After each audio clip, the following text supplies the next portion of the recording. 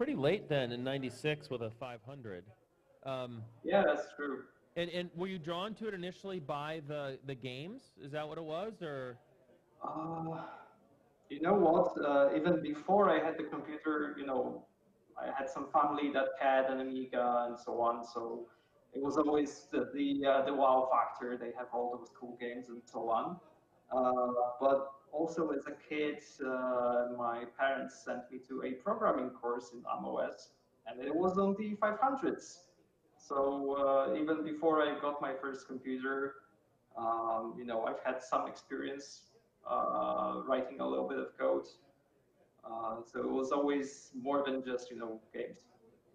Interesting. You mentioned Amiga E. Were you programming? Were you programming before that, or is that your first introduction to programming? Well, again, I started with MorphOS, and then once I got the Amiga 1200, I switched to Amiga E because MorphOS is pretty limited. If you want to make something OS friendly, that wasn't a possibility with MorphOS really. Yeah, just like basically. It's like I had some need to create several apps for my own personal use, like for high school events and so on. So yeah, MOS and Amiga was the starting point. And yeah, later it just kind of clicked. I wanted to do more. So I'm fully self-taught basically. Um, yeah, that's how it went. And how much programming time do you get in the week? Because you have two major applications for MorphOS that are available. You've got the browser, Yep. And then you have Iris, Yep. And a day job, and maybe family. Yeah. So how much time do you get to actually code these days? I figure it's about 1 hour, maybe 2 hours in the afternoon that I get to do something for the MorphOS, but I'm not always super productive. Work is tiring. Family has some demands as well. So sometimes, I just sit in front of my PowerBook and write 10 lines of code during the whole evening. But yeah, sometimes it goes quicker and I do a lot more. Depends. Winter's coming, so I'll be sure to spend more time at home. So that means I should be more productive again than I was in the summer. So it's like when I feel like it, I write some code. Nice. So why did you decide to take on a project like WebKit, which is a monster project? Where's George? Hey, George. You know what? It's not that big of a monster. Like I work in games industry, and the game engines compared to a browser, these are monsters. A web browser is quite simple compared to that. It's a lot less code. But yeah, we needed a new browser, right? The Odyssey stopped being updated, and to be honest, it wasn't really possible to update it anymore. Way too much work because the WebKits over the years it has changed way too much, and the old integration simply didn't make sense anymore. As if Apple has made a lot of good changes in WebKit, which kind of obsoleted the stuff that Odyssey relied on. So a lot of stuff that was written specifically for Origin browser that was integrated into WebKit itself, so it's like no longer needed. But yeah, from our point of view, that basically meant that you had to start from scratch. And basically, I started getting annoyed by the websites that I do use not working anymore, or not working properly. Finally decided, time to flip the table. You gotta do something yourself, right? Awesome. So, are you getting a lot of support for like other developers helping you in the code base, or is it mainly just yourself?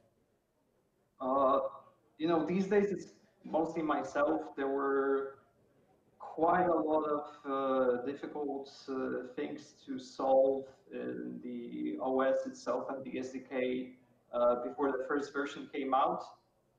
So Piro has helped a lot with all of that. I mostly, identified where the issue is and, simply asking to take a look. Um, and yeah, we were able to fix a lot of things that way. While he fixed things, I focused on other missing beats and so on. There is a lot that you have to like change and prepare for a modern browser to work in the OS. So, we had to release a new operating system version for me to even be able to release the initial version of Fire to the public. And why did you decide to do Iris as well as the Wayfair? So why Well, did you Iris take that? actually, yeah, Iris actually happened before Wayfair. I believe I started working on that in around 2016. Um, yeah, again, we had a need for an email client. Like, there's Yam and Simple Mail, and they both suck, right? They've been good in the 90s, but we kind of moved on. You can't have proper email these days without full HTML support.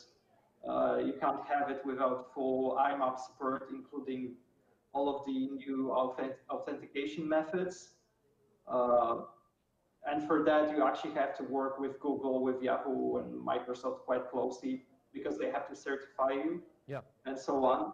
So we have like a huge list of demands that you have to meet to get certified, and you can't really do it with an app that wasn't designed for that. That was, designed many, many years ago, and not really kept up to date with the standards. So yeah, the idea was always, to create something that feels like a modern application. That's it, right? Nice. Yeah, the platforms definitely need more of that, for sure. So can you, outside of the applications that you've made, can you talk about some of the other applications that you use or enjoy, your favorite applications, your top three? These days when I do use MorphOS, it's basically just for programming. I don't do much else. Some web browsing, but it's kind of, testing my own work while at it. So yeah, I basically, because I thought about this, and what can I tell you? Most of the time I have the Flow Studio open, which is our IDE, Wayfair, and the app that I'm working on or I'm trying to fix and so on. I don't really use much else because I simply don't have the time, right? And if I want to play games, I play modern games. So not on a... Well, it seems like you need to start working on some games then. Sorry? You need to start porting some games. Or you know what? Again, I work in game dev. I'm not going to touch games outside of work. I have enough of that at work. Okay. So actually, we'll have another question here, and then maybe open it up. I have another question, then open up to the audience here. So, are you working on anything new outside of Iris and Wayfair that you want to talk about? Yeah, some smaller things. Basically, there's going to be 2 new applications coming with the new MorphOS release that I wrote. Yeah, but it's just smaller tools that I mostly need myself. Yeah, so nothing like super big, like a zip archive creator app, for example, right? Tiny util. I've spent maybe a month on that. There's also a hex editor coming in the new MorphOS version that I wrote. That was actually quite fun because I decided to make it fully scriptable, so you can do quite a bit of fun stuff with that. But I'll announce it properly later with some screenshots and so on. Yeah. Well, I imagine your hands are quite full with just keeping email and browsing up to date. So. You know what? Especially keeping up with WebKit, that eats a lot of my time. I try to work on Iris as well to keep it up to date, and add some features that there's several users that keep asking me for new stuff to be added, which is cool. I appreciate that actually. But yeah, I don't really have time for much else. Yeah. Which is a bit of a pity. I wish I could have the time to look into an office port, for example, but that would mean basically not working on any new Wayfair changes for the next year or so. Well, I use HTML5test.com to look at the browsers occasionally. There's a lot of sections and modules. I'd imagine adding one of those is a significant amount of work because you're interacting with the platform, and you've probably done most of the easier ones, I'm assuming. And are there any new modules or sections that you're planning on adding? You're familiar with the website, right? The what, sorry? HTML5test.com. Yeah. And how it has the different modules, like for payments and all the rest of it. Like, yes. You know what? A lot of those things, they simply don't make sense in the Amiga world. Like, you don't want to be doing payments because it's not a phone, right? You don't have all of that integrated into the OS, and you're not going to have. I would assume that people wouldn't even want to do that. There's a lot of stuff like WebRTC, which is what we are using to communicate right now, right? Which simply doesn't make sense because, a modern PC does all of the video encoding and decoding in the hardware. In the hardware, which simply is not present in our old PowerPC Macs and so on. So yeah, even if we got some of that stuff working on the more modern GPUs, it's only going to be a small subset of our hardware that can actually handle that. So the user base for it, we in Amiga, we don't have a huge user base, right? And if I'm to spend my time on something that's going to benefit like 2%, not worth it. I'm not gonna do it. It doesn't make sense, right? So yeah, like you've mentioned, all of the easy stuff is already done, basically. Good. So it's just this hard and super hard that's left. And again, a lot of it doesn't really make sense in our context. And as for the others, well, I'll announce it when they're ready, right? I don't know if you knew this, but Randall Jessup was one of the, I think he was a Commodore engineer. He went to Mozilla, and he did a lot of the original WebRTC work. So one of the folks that was part of the early Amiga team, the Commodore team, actually implemented a lot of the WebRTC stuff. That's cool. Yeah. So it's interesting.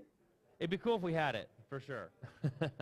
Well, it's like I've worked for a company that basically did something like a Polish Netflix. It was both the front end and back end stuff, servers and so on. So I know the technology behind all of this. It's not like, I wouldn't know how to do this. I can implement it, it's fine. It's just not going to work well enough. So, we can barely watch YouTube videos at 720p on most hardware, right? Yeah. Imagine if you had to encode video at the same time, right? You need a lot more power.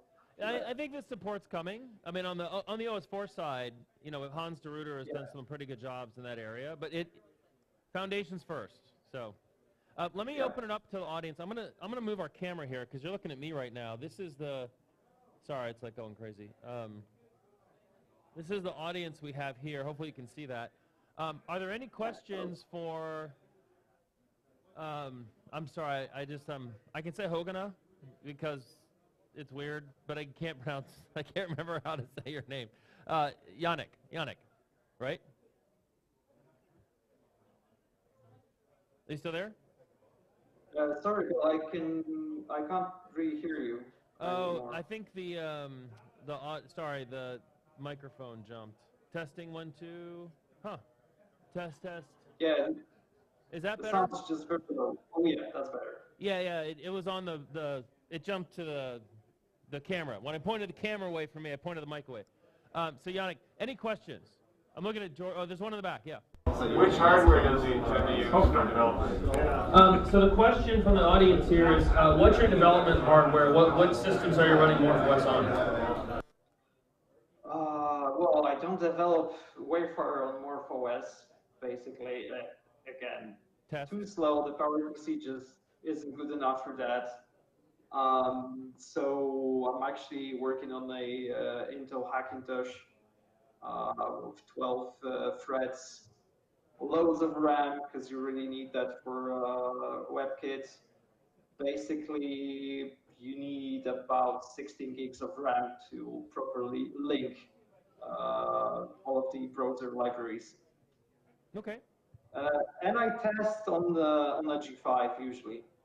PowerPC. But which is it, like a G5, a Mac Mini, a laptop? What do you have? Or do you have them all? I have most of the PowerBook models and the PCI Express G5s. Got it. And some minis as well, since that's the like the baseline that I test the performance with. Cool. Any other questions from the audience? George, I was waiting for that. I know that Jacek does a lot of the updates, but updating WebKit, he has a cycle on catching up with newer versions of WebKit engine. Come on, I couldn't hear you because of the background noise. Okay, my question is, Jacek is doing a lot of updates for the browser, but for the WebKit engine, does he have a specific cycle of updating that engine? Yeah, so the question is that, George, did you hear it? Yeah. Okay, fantastic. So basically, I go with WebKit GTK updates, mostly because they use a very similar subset of external libraries that I use on the MorphOS. So their builds usually work without bigger problems. I've tried like using Apple snapshots, and it was simply too much work because a lot of stuff that I had to use was simply broken. And the WebKit GTK mostly is the same stuff. So if you take a stable snapshot of that, chances are pretty high that it's going to work without bigger problems. Introducing, just by the fact that you pulled a version that simply wasn't stable. Any other questions? Okay. Well, thank you so much for your time today. Our friend Darren said that he hangs out with you, and I'm like, oh, I'd love to have Yannick come to the Amiwest show and present. Hopefully you can come in person one day. We'd love to have you here. And really appreciate all your work that you do. It's inspiring, and I can speak for a lot of Amiga OS 4 people. We're very jealous on the MorphOS side. So we definitely appreciate it. Thank you. You're welcome. Bye-bye. See you, everyone.